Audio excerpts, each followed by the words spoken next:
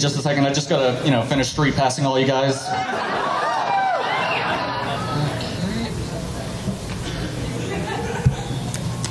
Man, that yo-yo guy, freaking yo-yo-mancer out there. Last time I even tried picking up a yo-yo, I clocked myself in the head, just woke up in the hospital 2 days later with a concussion and an uncontrollable desire to wear a squirrel costume. It's FurCon, I can make that joke here. It's real nice to be able to do jokes at a FurCon because you guys, we're all furries. I can make certain references that just would go over the heads of most of the places I perform at. Usually I go to, like, redneck comedy clubs or something. I try to make a joke like, so I was trying to connect to the internet the other day. What's the internet? But no, here I can make a joke about Dragoneer and it makes sense. Otherwise it's just, no, he runs this furry website. It's an important one. No, we all hate him, but... No, we really want him to stay around. Nobody's crazy enough to take that job. I can make that joke here, and not only do you people laugh, but by the time I'm done with this set, I'm probably gonna be banned from FA.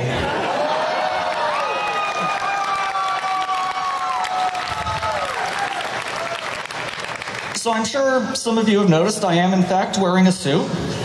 Not a fursuit. I'm wearing what the other 90% of the world thinks of when you say, I'm putting on a suit.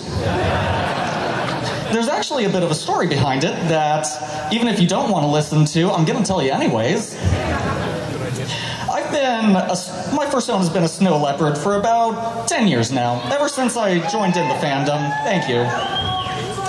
And I mean, it makes perfect sense for me. I'm a ginger, so, white and spotty, it's perfect. But snow leopards, there's a lot of us these days. I've tried, mixing it up a bit. Now I'm a gay blue-haired snow leopard. That narrows me down to about 80% of the snow leopards in this fandom. But no, I decided that it's time for a change. Time to mix it up a bit. 10 years, everybody else has their own custom OC character.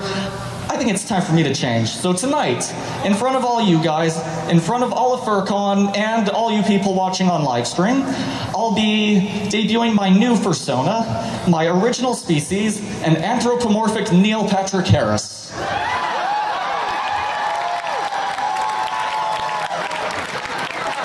I first suited up.